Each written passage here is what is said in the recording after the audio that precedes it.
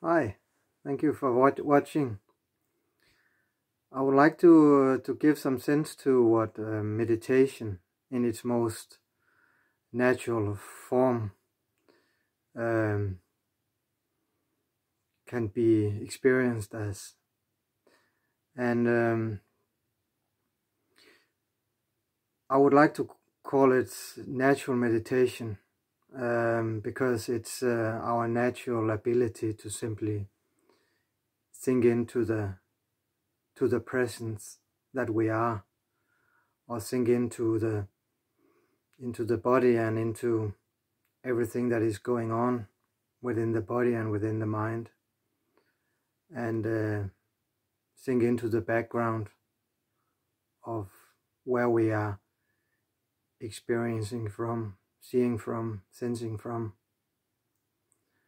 And this depth of being is basically what essential meditation is all about. And it's a innate ability that we are born with. So in some sense, meditation techniques often can be more a disturbance than a help, because it often gives us something to be occupied with, something to do, and takes away the possibility of really letting go and sinking in. And there can even for many be a subtle fear of just letting go, because we have all these ideas about what meditation should be, but my experience, having meditated for about 30 years, having done many techniques, I find that to keep an eye on the most basic things is essential. Then techniques can be supplements now and then, but the basic essential meditation is to really just be and rest with yourself and allow everything to be going on. And that can be the simple instruction, if you would like one, to simply sit down and relax with yourself. Because when we take the pressure away and let all ideas about meditation being in any specific way, then an opportunity really opens to sink in to the deeper sense of ourselves, the buzzing silence of us, the buzzing silence of existence. It can be sometimes experienced as. And don't worry if many thoughts appear, if you fall asleep a lot. You wake up. When you wake up, you can carry a wish that you would like to wake up when it's possible. But besides that, just let go and rest with whatever happens, because that opens the possibility to sink deeper into our body and into our psyche. And there is many depths to meet on our journey into our natural basic state of being, which is the deepest silence, where we are deeply in our aloneness but connected with everything else around us. But on that journey in, of course, we will meet many things in our body and psyche on that journey into the essence of who we are on the deepest level. And that can be body sensations, strong body sensations and emotions, all the way back from the womb of our mothers, actually. If they have had strong feelings and it has been too unbearable for us in that tiny state to be in that such feelings, well, then there is survival mechanisms in our system from evolution, to our time of evolution, that closes down those parts in us. And that means that we actually are closing down parts of ourselves that we lose contact with, and it goes into the unconscious. And also it can be for the time of womb, it can be from during birth, death fear during birth, it can be from when we were infant, didn't get enough contact or food enough, or it can be later on, of course, also from childhood, having been treated in unsensible ways or whatever. And all these layers of emotions and sensations, pain, fear, despair, grief,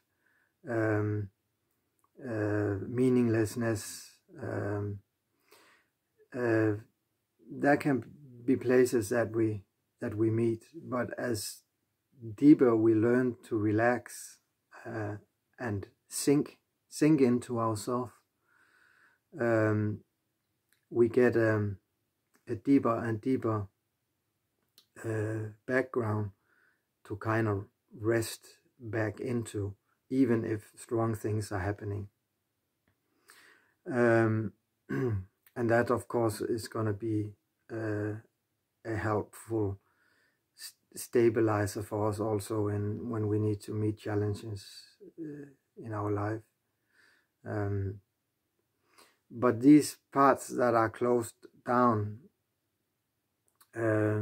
need some silent sensing into, which we often are being pulled the other way of our mind.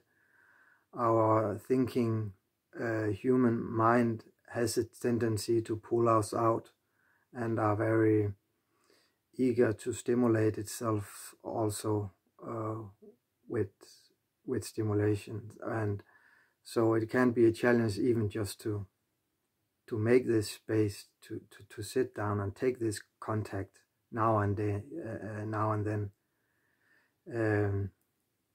best several times during a day.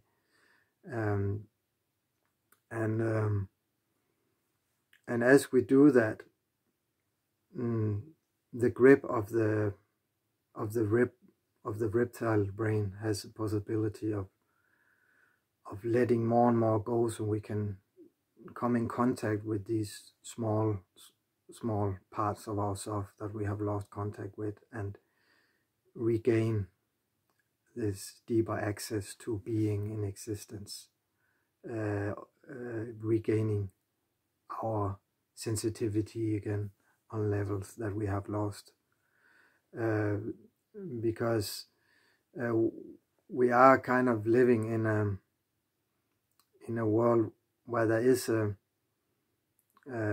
epidemic of trauma in bigger or smaller ways. I mean, many of us lives an okay life with those, but if we never get in contact with them, well, then there is parts of us that we will never learn to know.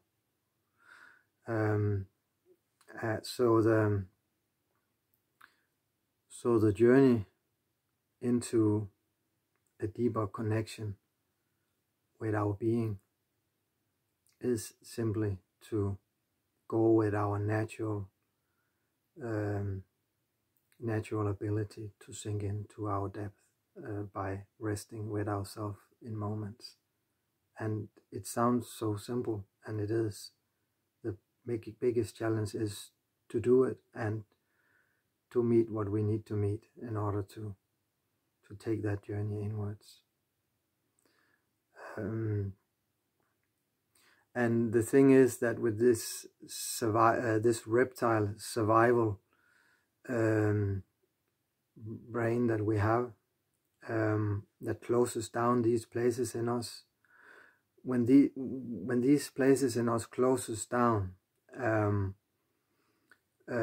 we kind of lose touch with our natural relaxed will, and a survival will takes over. So in a way, we are running too much on our survival will without, in a way, really needing it, because we are long past that situation where we are struggling for food and shelter, at least in this part of the world.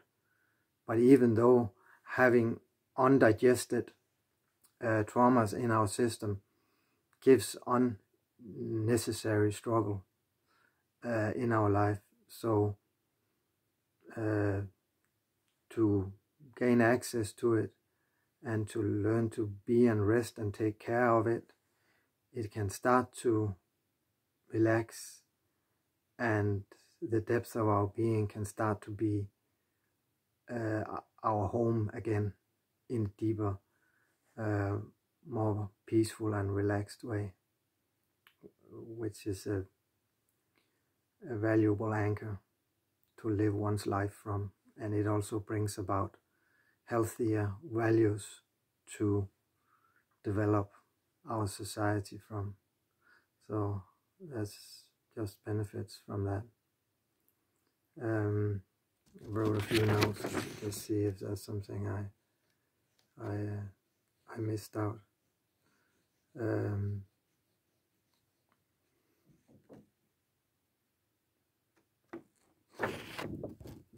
That's pretty much it. My background is that, yeah, as I said, I've been meditating for 30 years, and I've done lots of therapeutic and self-development groups, and have a couple of therapist educations. And I spent one time I spent 6 months alone in the Canadian wilderness, where I got a deep dive into the silence of myself and of existence, which make me see how my whole psyche, in a way, seeing from the depths of silence how my whole psyche looks, and also seeing how this world we are living in is one big buzzing field of energy. It's not something that I'm in touch with all the time, but it's something I can tune into when I sit down and relax. So basically, I just would like to invite for relaxation into ourselves without making it complicated, with calling it a lot of complicated names or techniques, but simply just know that we have this direct access in ourselves that we are born with, and we don't need in a way, yeah, we don't need anything else than just that. So I made a Facebook group called Soul Oasis Forum, where we can meet and share about natural meditation, and also those kind of therapy that is really giving a deeper understanding of what is going on the unconscious level, so that we are able to sink all the way into our being and live in a deeper, connected way, and through silence. Yeah, and I will write down the basics of what I said here and put it in text form under the video. So I hope that this had a value for you to maybe apply it in your daily life somehow, to just sink in to the silent depths that we are experiencing everything from. So, thank you.